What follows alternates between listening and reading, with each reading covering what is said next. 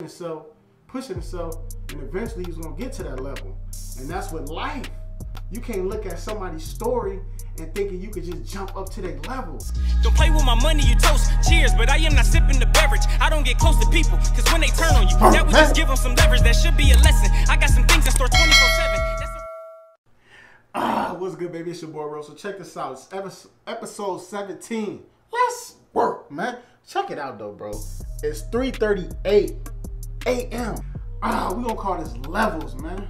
It's one of the homies. I hit him up a couple weeks ago. I'm like, hey, bro, when we was running those times, you know, was I blowing you because I wasn't up with you? I didn't keep up with you. I was far behind. It's like you had to wait on me. He kept it 100 with me. He was like, yeah, bro, you did blow me, but at the same time, bro, I'm like, you know, he trying. That's the least he could do. So I'm like, all right, that's dope. I'm glad that you kept it 100 with me. So, right? So going to my story, me and a homie, we used to hit the weights together. And the story was vice versa. He was blowing me. And I mean, I didn't tell him this. He probably see this video, he go see it. He was blowing me, but I never told him. I just gave him my advice on certain things. It was points where I felt like he should be where I'm at, but not thinking about it. It's levels to it. That's like, you see a person at the top of the hill, and you like, man, I want to get up there. He look like he having fun. So you try to take the fast route, right? And you try to jump up the hill, boom, boom.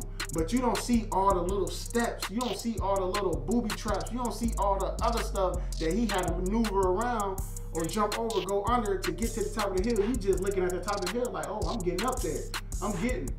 You know what I'm saying? So once you get to that hill and you start seeing those steps, you're like, damn, this man, you know, actually put in work to get there. So that going back to his story, like, I knew for a fact that I wasn't gonna be able to be where he at, but I asked to run with him because I wanted to get on his level.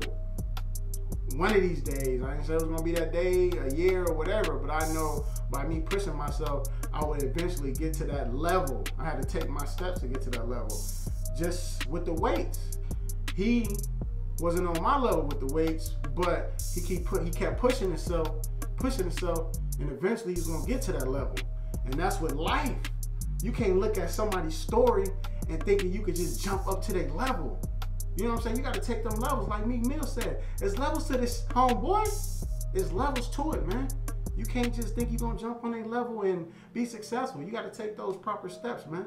You gotta maneuver around whatever you gotta do to get to that level that you wanna get to. It's your boy Rose, man. I'm signing out. Let's work, man.